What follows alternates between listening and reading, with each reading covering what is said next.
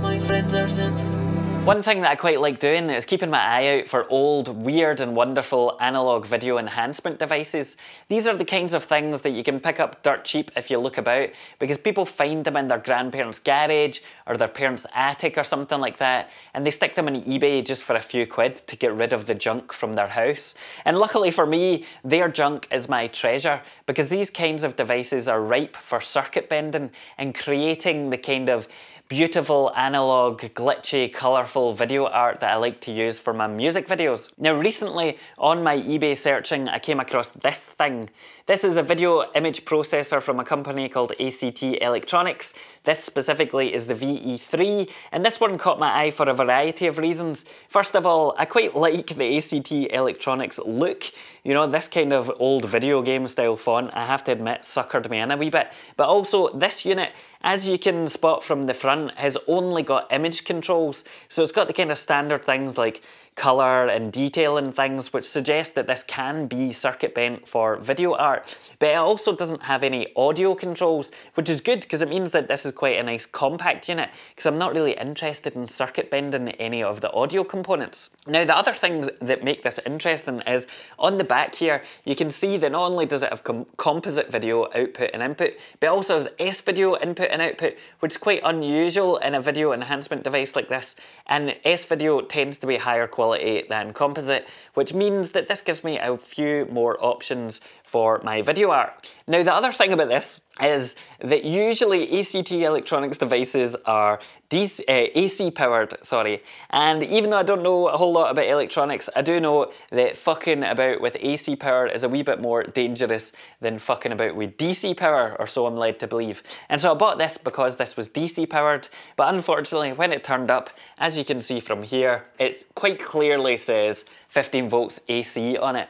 There was a wee sticker on it that said use 12 volt DC only, so I don't know how they were powering this unit or what they were doing.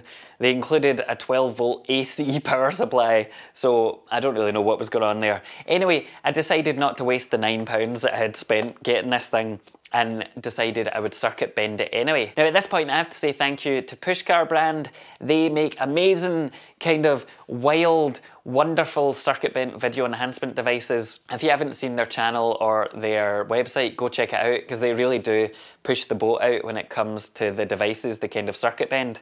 But they gave me some wonderful words of encouragement and also safety tips for working on this thing. So thanks to them, and if you're going to circuit bend any of these devices, don't do what I did, which was set my hair on fire when I was connecting up some of the bend points. It's a good reminder to always wear some kind of hair tying device, or maybe beard net if you're a bearded person. On to the actual device itself. This is a particularly good unit to circuit bend despite the AC power consideration for a variety of reasons.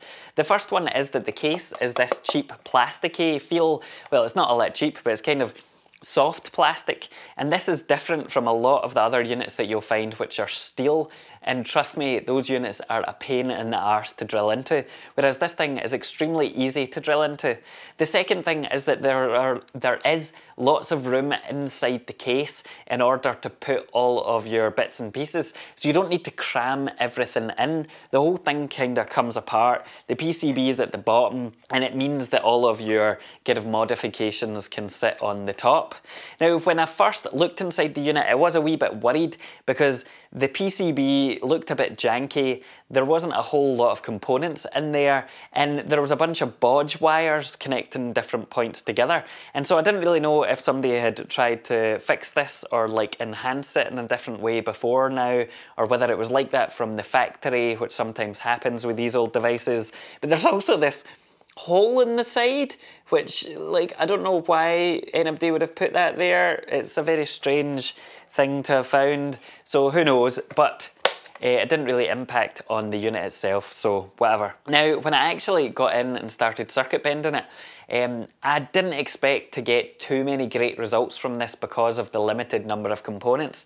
There's only something like 3 ICs in there. However, as it turns out, this has become one of my favourite DIY circuit bent devices, because with the kind of switches and stuff that I've added on here, I've found some bends that have just brought out like an explosion of colour, which is exactly the kind of thing I really like. And I'll show you in a wee minute what I mean by that. But to show you the kind of mods I've added, on the top here I have 11 different potentiometers around the outside, and I've got a single switch. All of the mods here were largely just done by connecting different parts of the PCB, notably the ICs to one another, and using different potentiometers. Most of these are 10K in value, although a few of them are 5K. This connects 2 points in the PCB that didn't really work too well with the potentiometer, and so this kind of engages one effect or turns it off. As you can see up here, there's a wee spot for an LED, and this isn't just for show. This LED actually does form part of the modification circuit,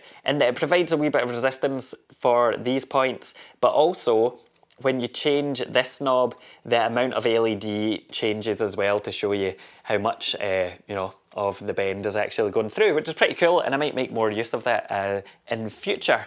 Now, as you can see, my kind of panel work still needs a bit of work because I didn't really measure things out properly, and well, this knob is a wee bit close to this knob, but it's fine, it still works. So what I'm going to do now is show you the results, and I'm not going to talk or anything, I'm just going to like run through a bunch of the effects and show you how it looks, because it is actually very cool. If you spot any of these for very low money, you can feel free to tell me, because I'm interested in exploring them a wee bit further. But for now, that's the ACT Electronics VE3.